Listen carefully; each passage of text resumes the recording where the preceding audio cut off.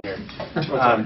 So if it's okay with you guys, we will record this, and then if there's certain points you just want to be off the record, just let us know, and we will honor that. The part where we're stuffing our faces. Yeah, exactly. So I thought this is kind of like a fitting discussion to have on Election Day. Because Election Day represents so much about being a citizen, but citizenship is so much more than just voting. And I think we at Grist talk a lot about this kind of area that these two focus on a good deal, which is, there's this voting, there's the voting, there's the focusing on elections, and there's particularly at Grist historically we focus a lot on what's going on at the federal level. And then we find it easy, and our readers are often interested in, like, what can I individually do in terms of, like, my buying behavior, my consumption. But we know that those changes only add up to so much. And the federal level, as we write about all the time, and David writes about, is just kind of a little bit stuck and broken. And there's this big area in between, which is really civic engagement. And so that's why I think it's like super fitting to have these guys here with us today to talk about this stuff. As I think everyone knows, Nick Hanauer is a VC here in town. And in fact, Nick, you invest in a bunch of media properties over time, don't you? Among startups, but including some media. Mm-hmm. So there might be questions you guys might have that pertain to that stuff as well. But Nick is also, well, I guess sort of funnily enough, in this Bloomberg piece, you're sort of self-described as a fat cat who is very focused on progressive politics and progressive policies, and as such, I think you're really helping to change the conversation in this state and this country on those issues. So we're so honored to have you here. And Eric Liu is someone I first met probably 13 years ago or so. Yeah. Eric was at that point the boss of my wife when she was like 12. So I met Eric when he was at Real Networks. He had recently come from the White House where he was a speechwriter. And then I think after Real, Eric kind of had this chapter where I sort of thought of him as almost, I never told you this, but sort of like the Terry Gross of Seattle, kind of bringing together public intellectuals, helping to lead the intellectual conversation in this country in various forms of media. But he's since gone on to become kind of such a do-gooder on the ground, involved with various causes and various boards. And Eric's group, he sort of does his work now out of this organization called the Guiding Lights Network, which is really helping to spur the conversation around citizenship and civic engagement around the country. So anyway, you guys, we're so pleased to have you here. And their most recent book, they put out two together, is The Gardens of Democracy. Handsome book. And so I just wanted to start things off by getting you guys talking a little bit about the concepts in the book, and maybe articulating a little bit like this machine brain versus garden brain, what those terms mean to you, and just bring it to life. And I need to warn you, we have some gardening experts here. All right. So we're not. So we'll tread very lightly. We're amateurs. I haven't gardened since I was 16 years old. I garden regularly and not very successfully. Well, thank you, first of all, for having us here. Someone will tell us if we have salad in our teeth, right? And thank you guys for coming to this conversation. Let's just start with the title of this book, Gardens of Democracy, because the title basically embodies an argument that we're making, that so much of American life, of economic life and civic life and just the way we move in public, is framed through the metaphor of the machine. Think about the economy, the language. You just flip open the paper on almost any day at random. The language you'll find about the economy is language of a big cogs and gears machine that's firing on all cylinders, or it's stalling. It needs to, the engine's overheating, or whatever. There's all this machine mechanistic language, and the same is true for political and civic life. We think literally of political machines. We think about our role as citizens in these very atomistic, mechanistic terms. The relationship that we have to government is often characterized by, kind of akin to the relationship that you have with a vending machine that just ate your quarters, and you're annoyed and you're kicking it, and you keep pressing the same button and the candy bar doesn't come out.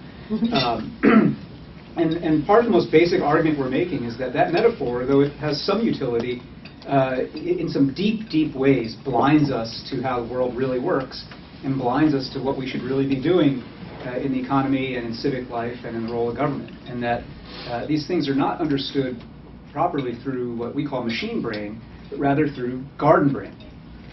If you see the world, if you see the economy, for instance, not as some perfectly efficient, self-regulating, self-correcting machine, but rather as a garden.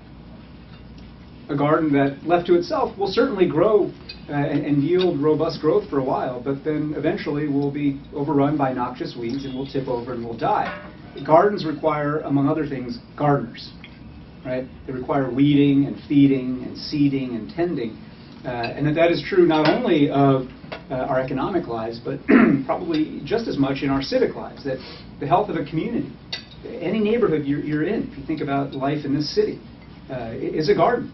Sometimes literally, if you're talking pea patches and you're talking about, parking strip gardens and the rest, but often just much more figuratively, that things either are tended or are not tended, that behaviors that can end up cascading into a culture and a feeling and a vibe of civility and courtesy and community, if left untended, can tip toward a feeling and a vibe of incivility and lack of safety and coldness. So that's kind of the first kind of metaphorical argument we're making in the book. And when you start with that worldview, seeing things through garden brain rather than machine brain, it changes fundamentally the way that you think about the three chunks that we talk about in the book: the economy, citizenship, and the role of government. You want to talk about those? Yeah, well,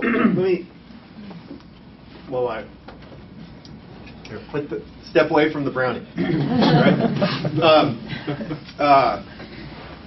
I just wanted to underscore a point that Eric made, or put it a slightly different way, and that is that I don't want to, we don't want to leave you with the impression that we made this choice about metaphors for aesthetic reasons.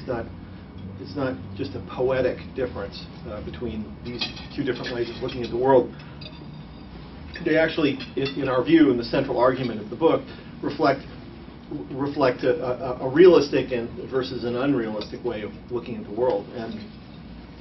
And by that I mean that over the last 30 or 40 years, there's been this revolution in our understanding of how complicated systems work, particularly human social systems like economies. And for the prior several hundred years, we either consciously or unconsciously conceptualized them as linear, mechanistic, and closed, which is why when you buy a magazine like The Economist and talking about the economy, the illustration that they use on the front will be this sort of Rube Goldberg interlocking gears and mechanisms illustration of what's happening. And it turns out that's just not true. A human social system like an economy isn't linear, mechanistic, and closed. It's complex, adaptive, and ecosystemic. And the point really worth underscoring is that the economy in particular isn't similar to an ecosystem. It actually is an ecosystem, just like a natural ecosystem. And it's characterized by the same sorts of forces and stuff. So when you realize that an economy is ecosystemic and not mechanistic and linear, you come to very different conclusions about what's going on. And you don't just shape policy when you do that. If you change the metaphors that people use to understand things, you change intuitions, and with it, politics and culture. Right? So let me give you a great example. So if your view of the world is mechanistic and linear, then one more fish out of the sea is just one more fish out of the sea. But if you understand it as a complex adaptive system that's characterized as, like ecosystems are, then one more fish out of the sea may be the fish that causes a series of cascading events which eliminate fish from the sea, right? And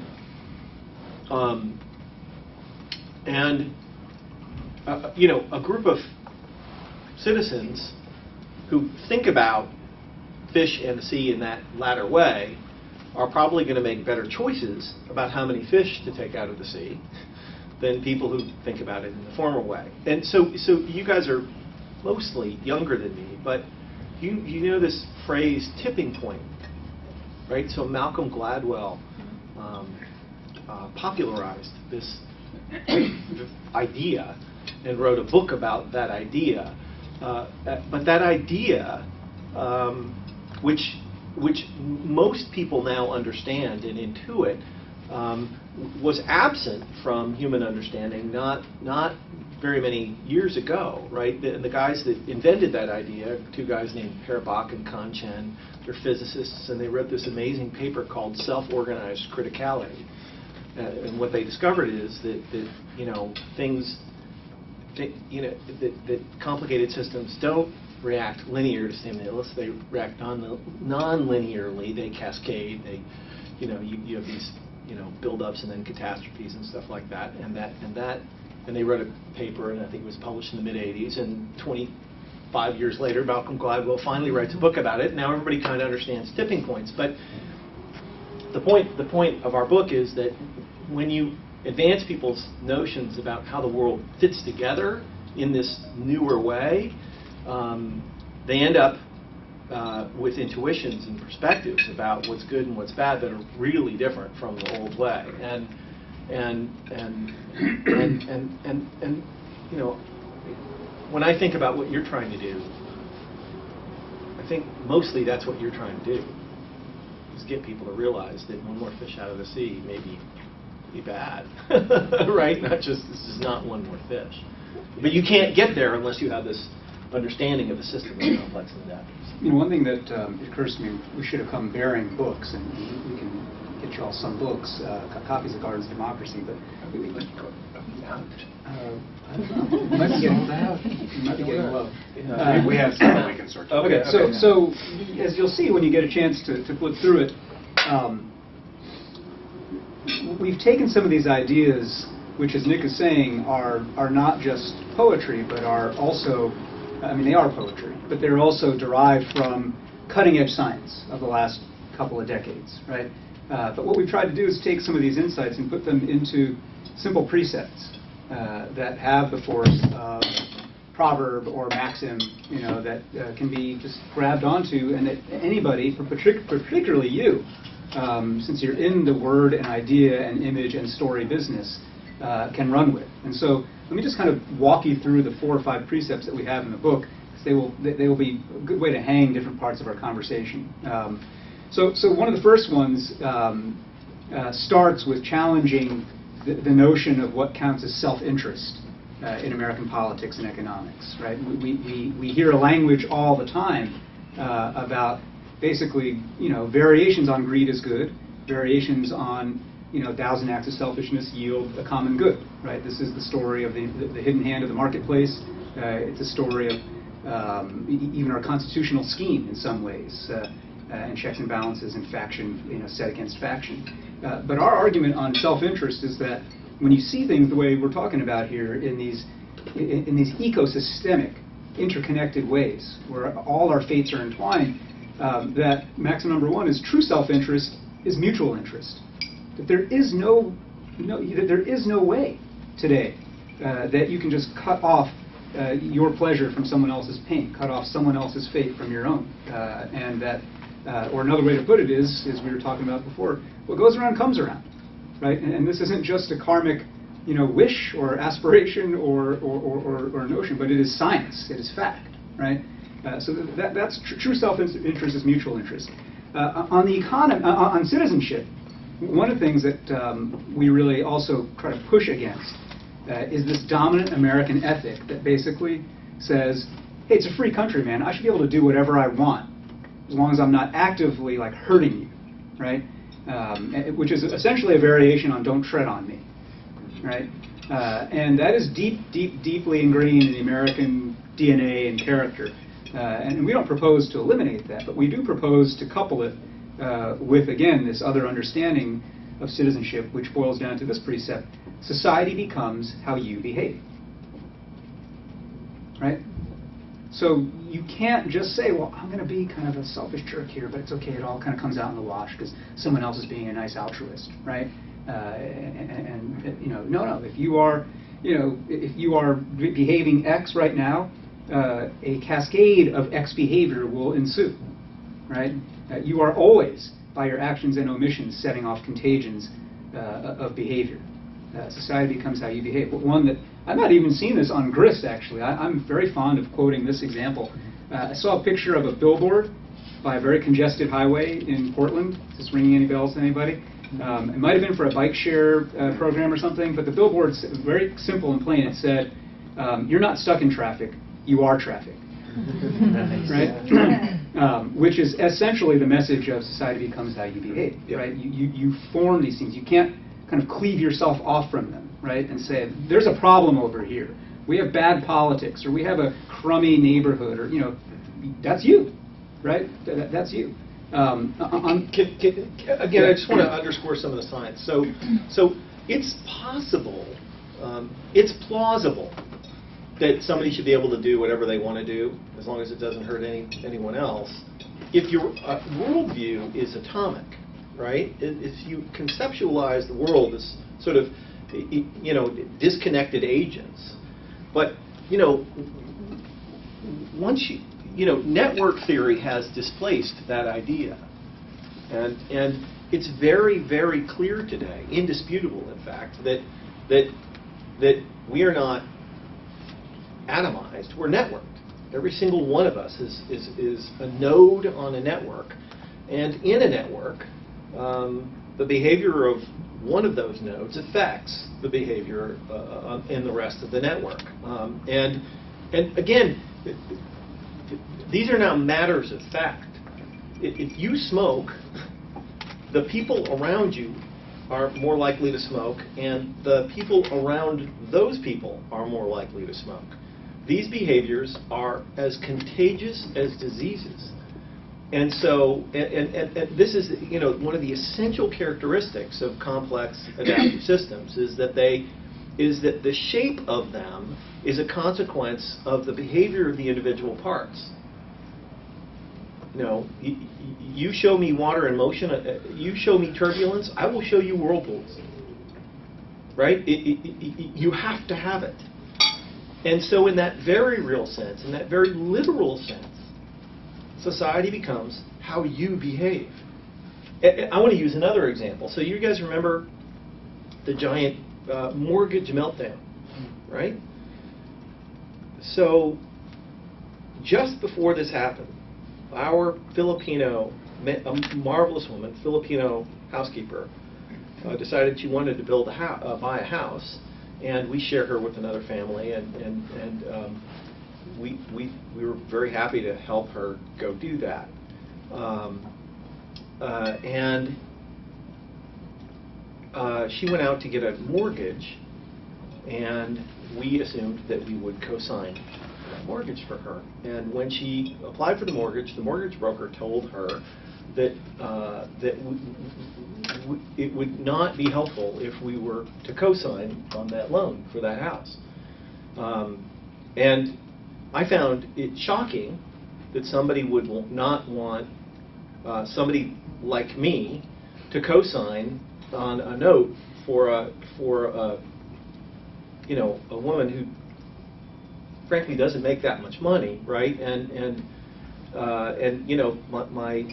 other family, they're very prosperous too. We live in a beautiful neighborhood, and so it was sort of shocking to us that no one would want our co-signature on this loan. But we sort of blew it off, and we were like, oh well, all good, Except it wasn't, was it? It wasn't all good. Like the fact that we actively participated in a process that was clearly corrupt and insane. It was insane to give this woman. It wasn't insane to give her the loan. It was insane that the people giving the loan cared so little about being repaid that they would pass on having somebody like me guarantee it. So you can blame Wall Street for that collapse, but you can also blame somebody like me for animating that cycle of corruption, right? There we were, pushing it along, wahoo, but then we weren't, and it got much more expensive for everybody if we had just co-signed on those loans. So anyway, Yeah. So. Well, just quickly, the other two precepts from the book, just to frame up our thinking. One actually was a great segue from what it's talking about in terms of the Great Recession and the financial collapse. Our argument about the economy boils down to this sentence, which is, we're all better off when we're all better off. Right? And again, this may sound like glib and tautological, but there actually is the same kind of argument here about how things interconnect, right? And as we'll get into in a moment, the prevailing orthodoxy that flows from a machine brain atomistic view of how an economy works basically says, hey, this is a perfectly efficient market. If some people are raking it in and making a lot of money, and inequality is getting worse, so be it, right? That must just be because they are exceptionally talented people, right? Whereas if you actually see the economy in these ecosystemic, complex, adaptive system terms, what you realize is that whatever the talent level of the 1% who are accumulating so many income and wealth gains over these last few decades, the fact of the matter is that that kind of concentration of wealth is not just unfair, it's really harmful. It's stupid for the entire economy, because when you have, to use a different metaphor, that much blood in your body concentrated in one, say, pinky, the rest of the body cannot thrive, right? The rest of the body cannot breathe. The rest of the body cannot literally function. And the argument that we make in the Gardens of Democracy is truly that when we're all better off, we're all better off. When you have a strong middle class that has the purchasing power to participate in the economy, then everybody prospers, right? Including the wealthy. But that's a whole other argument that we get into that's very, of course, hot right now, both in this election season and just because of our economy.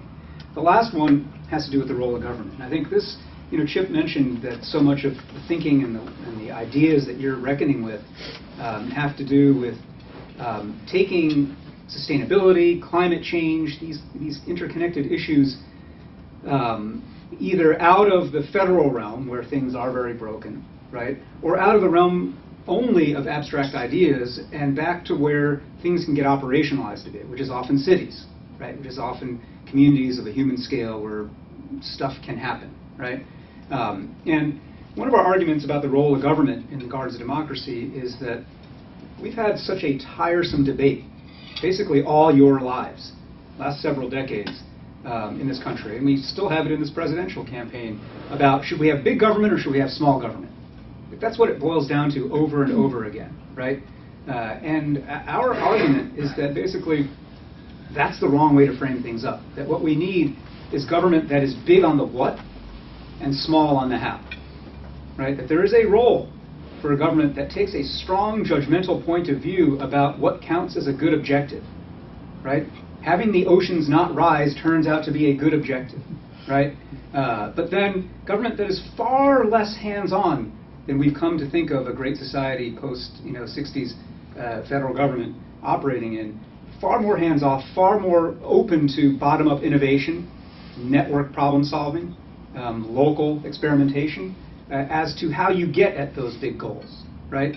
And so big what, small how is the theory of government that we put forward in this book that I think is particularly pertinent to some of the policy questions that some of you are working on.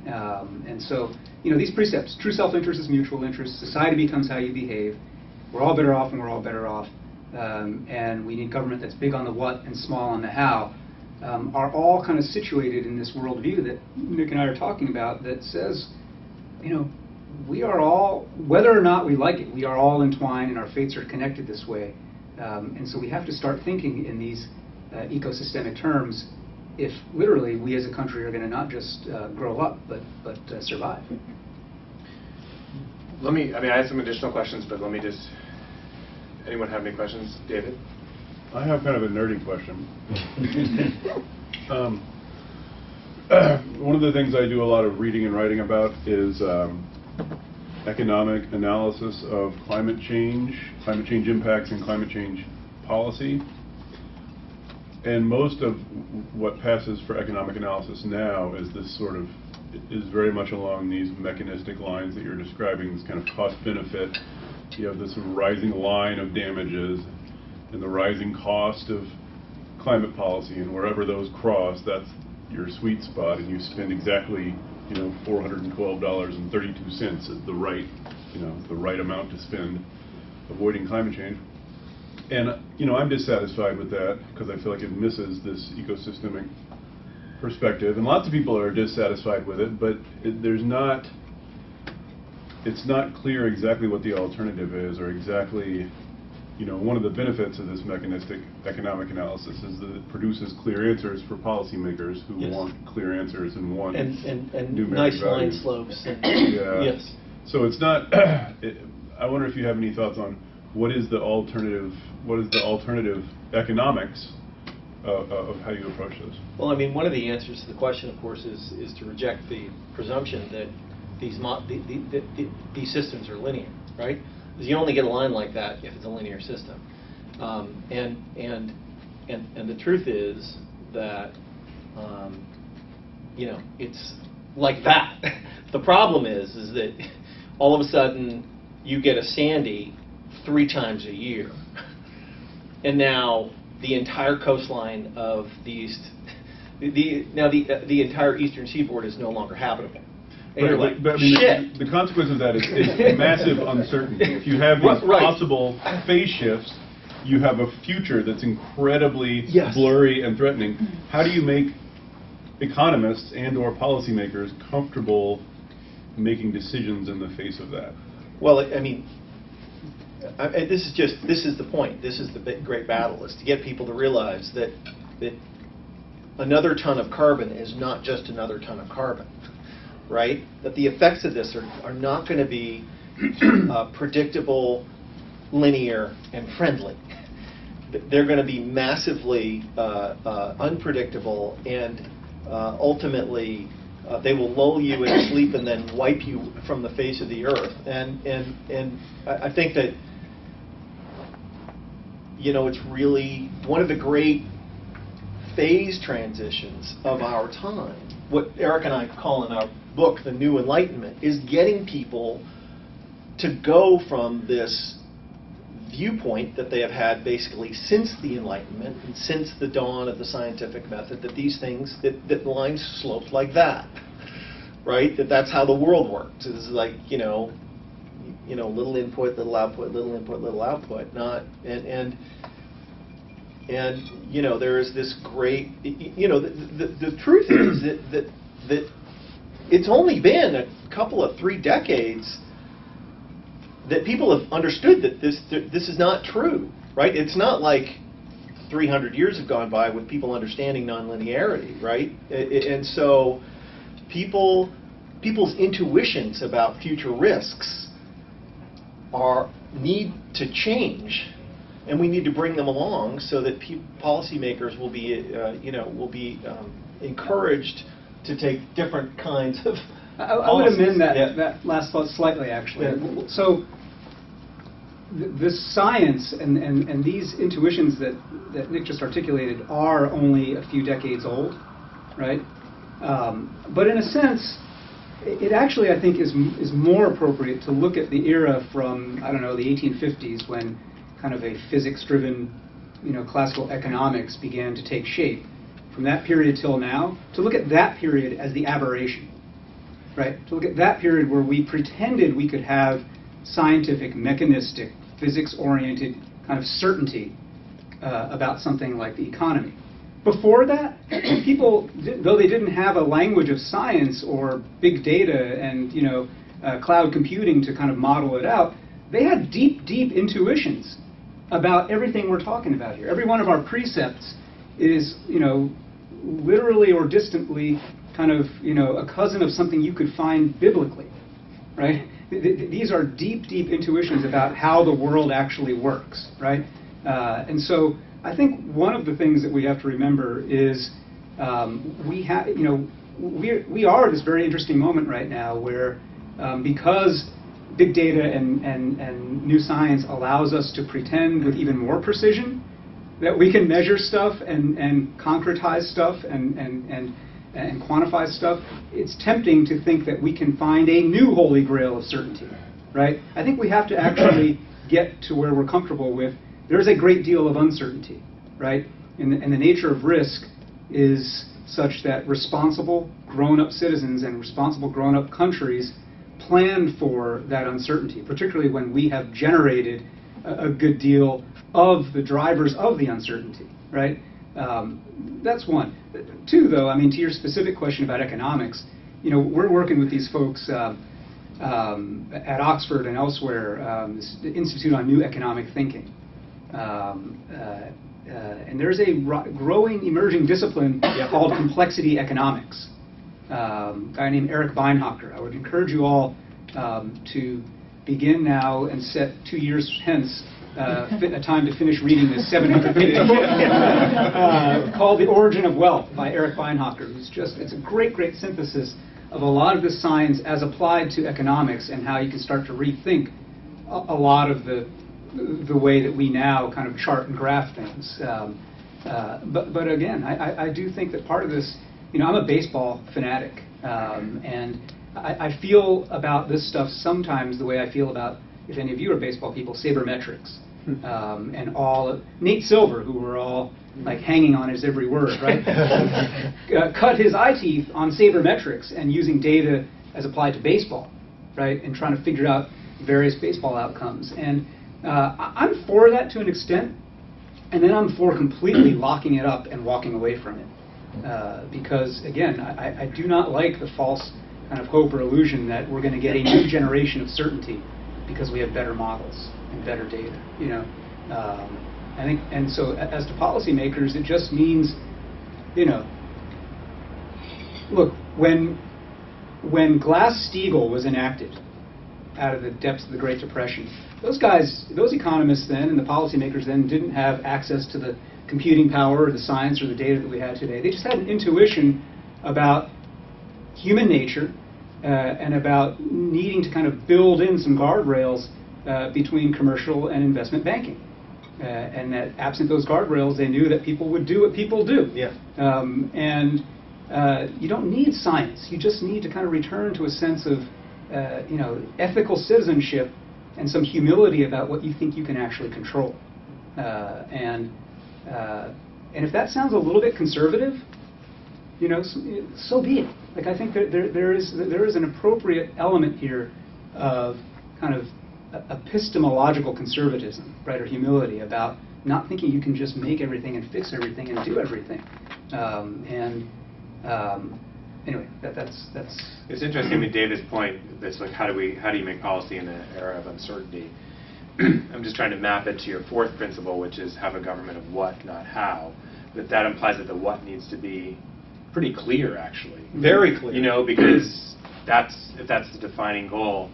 And so, I haven't made the connections yet, but just sort of in a time of uncertainty that embraces uncertainty, how easy is it to find the what, I guess? Well, I mean, so one of the great, let me give you an example. One of the great debates we have today is what role government should play in, for instance, green energy, right? And of course, it's easy to point to failures like Solyndra as Oh, don't get us started. Yeah, it's a great example of why government should play. And the problem is that we live in a frame where people really think of government action in that way as attempting to pick winners. And of course, it is very, very difficult to pick winners. I'm in the business of picking winners, and I'm among the best that there is at picking winners, and I can tell you that I very rarely pick winners, right? Mostly it's failures. And hell, all I have to do is report to little old me, and I still end up, with a lot of self-loathing. Thank God So it's no wonder that when, government makes a mistake that there's a problem. But there's another way to think about it entirely, which is that the role of government isn't to pick winners, it's to pick games.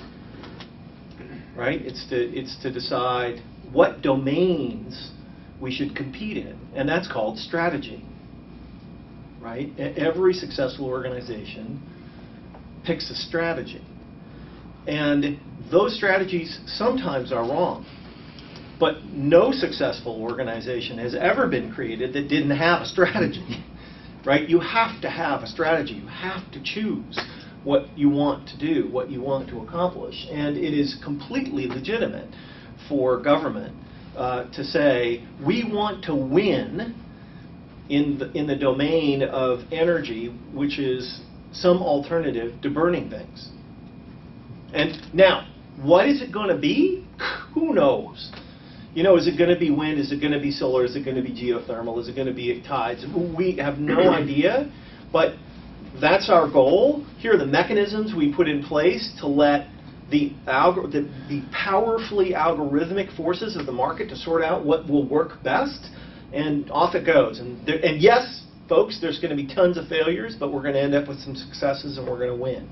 Framed in that way, right, as a strategy rather than as, you know, winner picking, you can make a lot of progress. Do you guys in the book, do you grapple with I mean, I find that a very appealing description of how government ought to behave, but it pushes against almost every force of political economy, which is powerful interests don't want the government to set up a competitive whatever. They want government to help them win. You know, there is no the powerful constituency for competition. Yes, correct.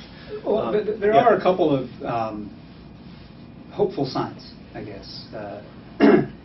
Some coming from the federal government, some just out there. If any of you follow education policy, one of the things that the President has done that we think is a great model for how you can approach this is an education policy called Race to the Top. If you don't know what Race to the Top is, basically what the administration did, starting with the initial stimulus funding, was to grab what was a small amount of stimulus money, but a giant amount of money for federal education spending, $4 billion, and say, here's a pot of money. Here are 3 or 4 big goals that we want to foster in education reform, right? Better leadership training for building leaders and principals, you know, more data-driven systems, you know, so on and so forth, right? We now set forth and open up a competition among 50 states to see who can come up with the most interesting, effective, actionable plan to get at our 4 big goals. And we will award those states that have the most promising, creative, you know, interesting plans a slice of this big pot of $4 billion, right? And it set off, for the first year and a half of the administration, this incredible, more action around education reform in more states around the country than decades of blue ribbon commissions or even presidents on bully pulpits talking about this stuff had done. You can quarrel with whether you liked, you know, the 4 things that they did, whether you like the Obama administration supported charter schools, blah blah blah blah blah, right? But the method was incredible, and they've begun to replicate that in other domains now, kind of tucked away into the Affordable Care Act, are experiments of the same nature that are of kind of a challenge grant nature. There's something around green energy called ARPA-E, which is like DARPA, which has been pretty successful. But pouring that kind of stuff on. Right. But the other one that's outside government is the X Prize, right? And all the things that have bloomed out there like it. Many of you probably know the Buckminster Fuller Institute, you know, the BFI Prize, right? Same kind of thing. A giant amount of money against a big social goal, and then, okay, teams. Who can come up with a great way to crack this nut, right? That's kind of big what, small how, you know, in a nutshell. And you're right that entrenched, it's not even entrenched interest, it's more just kind of the entrenched habits of a lot of the bureaucracy can push against this. But I think it's very possible, and it's especially possible, I think, at the city level. Like, I think we should be doing this times 10, times 100 here in Seattle. On issue after issue, this kind of approach. Can I jump in? I would like to just one of the things that occurred to me about talking to you guys that I would love to share that has become so much such a big part of how I think about the problem of getting people to persuading people, I suppose, and you know, a lot of my energy is focused around economic inequality and new ways of understanding economies, how an economy works, and in particular, I've been fighting this fight around where prosperity comes from, who's a job creator, and there's this very central meme that is embraced on the left and right that rich business people like me are job creators, and if you just make it better for them, then we will all be better off. And as part of our writing this book, we get to interact with a lot of really interesting and smart people. And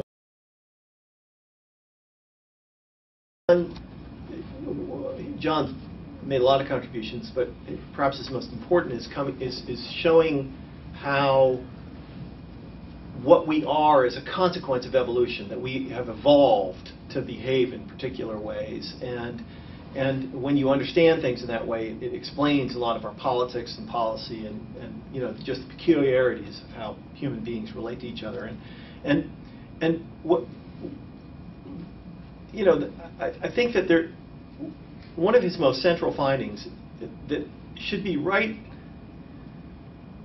in front of you at all times is that human beings did not get made by evolution to reason rationally. I mean, we run around with this idea that the beliefs we hold most dear, we've come to by this very sort of methodical, logical process, and we looked at the facts and we concluded that, you know, whatever it is, that, and it turns out that's just not true.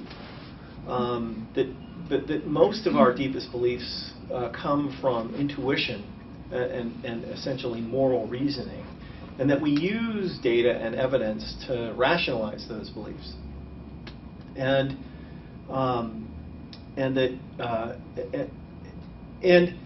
so you folks are all in the business of persuading people to care about something that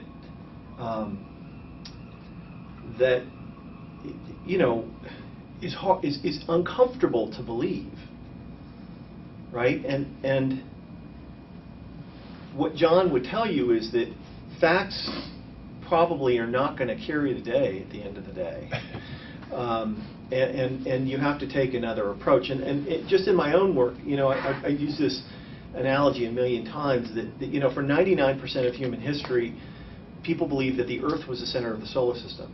You may recall, right? And then along comes Copernicus and his buddy Galileo, and they're like, it's not true. The sun is the center of the solar system. And you know, when you do that, for instance, planetary motion goes from impossible to explain to completely obvious, right? And again, you may recall, I'm paraphrasing, but you know, as the people in charge at the time were deciding whether to burn Galileo at the stake or merely throw him in jail for the rest of his life for suggesting that the Earth was not the center of the solar system, he was all, look through the telescope, right? Because he invented the telescope. You look through the fucking telescope and you could see with your own eyes how the stuff worked. And what did they say to Galileo? You can stick your telescope up your ass, right? Because here's the only fact they cared about. That if Earth was diminished, so were they.